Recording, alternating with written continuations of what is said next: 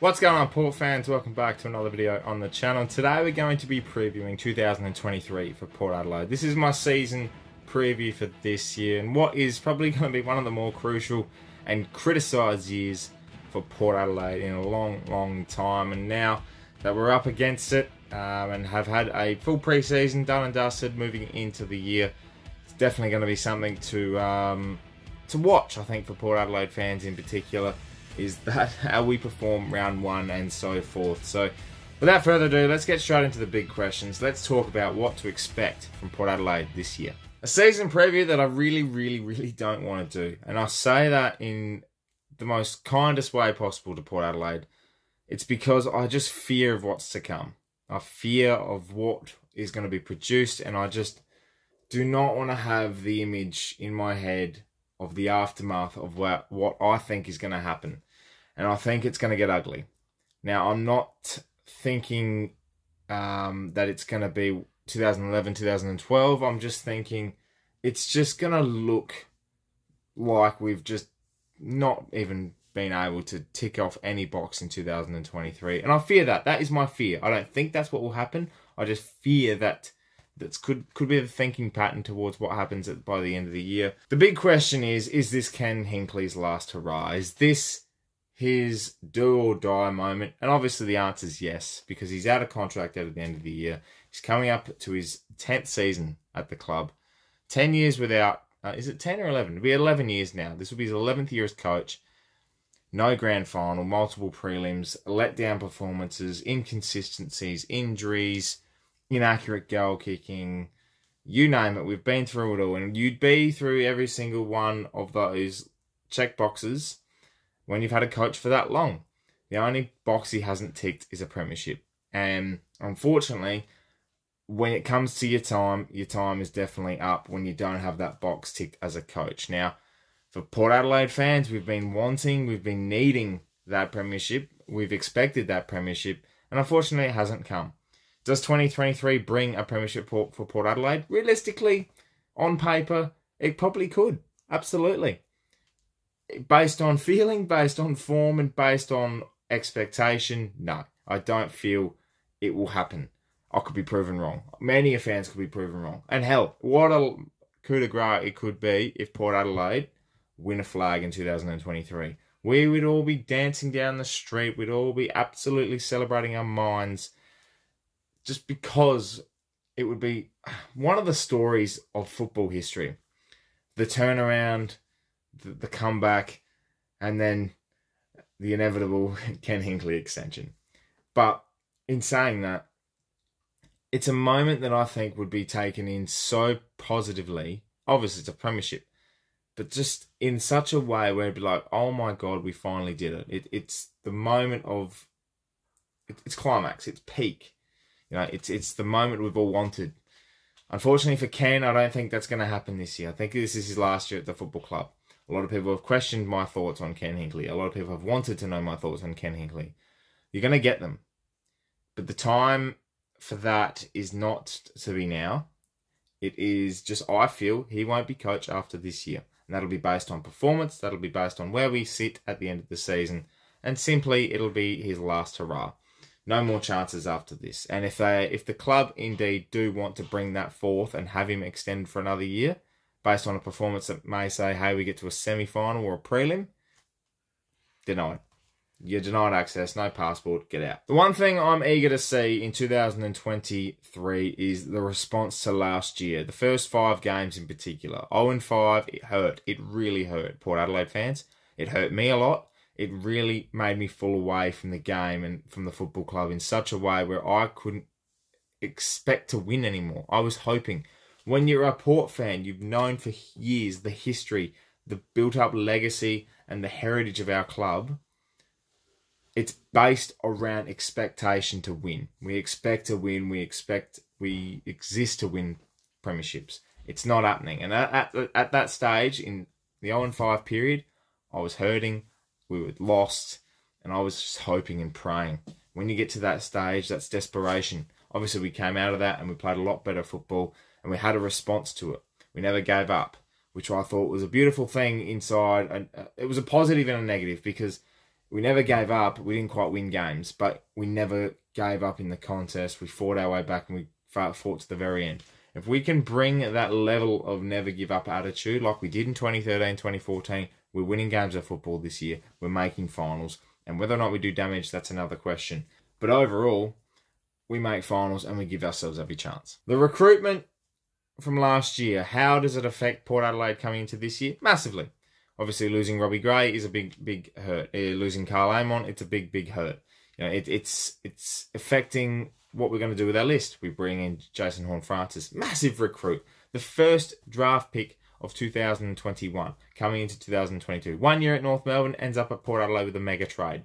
Junior Rioli, part of that mega trade. He replaces Robbie Gray.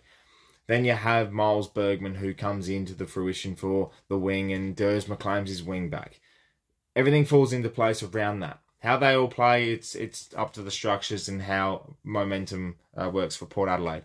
But overall, those recruits will have such a major impact long-term for Port Adelaide. I feel that, and I definitely agree long-term is the process, especially with Jason Horne-Francis. Junior Rioli is going to have that effect and an instant impact. When you move clubs, you have that freshness about you, and a different environment just does wonders for your attitude. So I definitely feel that's what's going to be the case for both of those. And other people are going to get opportunities as well. Francis Evans as well. They're going to get their opportunities to prove a point in 2023. The recruitment of Josh Carr. Now, obviously, losing Michael Voss to Carlton, it left a massive hole, I think, in the coach's box. Ken didn't have a right-hand man. Had to do it himself. And we've seen that it can be affected. Having that shortage of staff in the coach's box was definitely a wrong choice for Port Adelaide going into 2022. This year, we've brought along Josh Carr. We've lost Brett Montgomery, and we've sort of changed things around a bit. How that will work, I'm not quite sure. It definitely is concerning. It definitely is a little tip of the hat to say, hey, if 2023 goes wrong, you're in the box seat to take over in 2024. It's a two-part job. One, it's to help Ken with the midfield and really be that senior assistant we're after. Second part, he's going to be coaching 2024 if Ken fails this year. All right, I'm going to rattle off a few quick questions for myself. I've done these with the Inner Sanctum, but I've just changed them ever so slightly. A standout player for 2023 is going to be Connor Rosie. I think he's going to back it up after last year. He's going to be All-Australian again. A surprise packet for 2023 is going to be Miles Bergman. I've stated in my must-watch videos that he is going to be someone that proves a point this year and has his own place in the team, and that's on the wing. We've seen that in the preseason games. He looks fantastic. My most important player, again, is going to be Charlie Dixon. Now, the second half of last year, he came into the side and he just built into his season so well. His momentum was great, and he really looked like he was at home at centre-half forward, chopping in with the ruck. I reckon he'll do that again this year with Scotty Lysett at the helm, and Jeremy Finlayson will do the same thing. How Jezza pulls up after some injury concerns over the preseason is yet to be seen, but Dixon's at the forefront of being that second ruck, and he's really going to have a great opportunity, which I feel he's the barometer of Port Adelaide, and we've seen that countless amount of times. Fremantle in the last quarter, Geelong in the third quarter.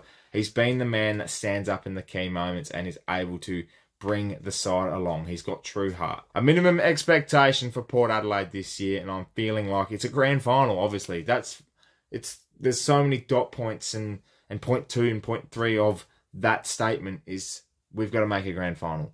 Ken won his job, got to make a grand final. Do Port fans want to be happy? Got to make a grand final. The club's expectations, got to make a grand final. Win the thing. Like, that's a minimum expectation. It can't be anything less, simply because for what's at stake. Finally, the finishing position I feel for Port Adelaide. Now, I've said in my pre-season AFL predictions that Port would finish 9th. I've said in the Inner Sanctum's preview that I feel like that we were going to finish 6th. I've said in countless other videos and thoughts it's going to be 6th, 8th, 9th. So I'm just going to do an ish between 6th and 9th. I do feel like that's our bracket. That's our window. What's going to come down to where we finish is how many games that we win that are close. And finally, for the fans, for everyone watching, a game that we must attend for this year is round 1 or round 5. Gather Round is so crucial to the AFL, and having its inaugural in South Australia is going to be massive. A massive crowd there is going to be sensational. To win that game is just as crucial to win any other game because of what it is and what it represents. Round 1 as well against the Brisbane Lions. I've said it in my previous videos that it is a must-win game. Like, round 1 has never been so important for Port Adelaide to get the monkey off the back of 0-5, to set a statement to the rest of the competition and just grow general confidence in themselves, to prove to themselves and to move forward as a football club this year that we are capable of doing so much more than what people expect, and to prove that pre-season form is just a myth. Port fans, let me know in the comments below your thoughts about Port Adelaide for 2023. The season preview has obviously been something that hasn't been well received over recent years, purely because we just don't know where we stand. And I really appreciate the support recently of the channel and you know, the different ways we're looking at content and bringing a sense of fan opinion to the game. And obviously with Port fans, you're going to get that. You're going to be strong, you're going to be passionate. So I'm really grateful for that and look forward to seeing you at the footy. Make sure you check out The Glass Table. Episode 1 came out just a couple of days ago, and obviously it's been great to feel the love and support, and the feedback for the first episode has been fantastic. JT and I are very much grateful for that, and we'll be bringing you episode 2 this weekend. Best 22 videos coming out tomorrow as well, and if you're seeing this video on Thursday, it's probably already out, and if you're seeing this in 2 weeks time, it's already out. Best 22 is definitely coming, and then, you know, it's going to be round 1, baby. We're launching. 2023 is a go. I'm very excited despite of what I've been saying and my concerns for this year. It's still footy, it's still Port Adelaide, and I love them to death. So we'll see you very, very soon in the next video. Thank you so much for watching. My name is Anthony, and as always, can't the pair.